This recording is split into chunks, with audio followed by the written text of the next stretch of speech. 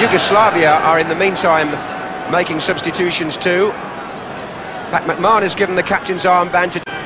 And I think we're going to see Prosinecki, the blonde lad.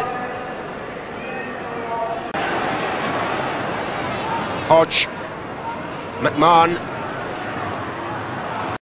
Well, here was a chance for Paul Parker to shoot himself. David Plack, what a nice touch on that, actually. And Parker was way wide, but still in the right position.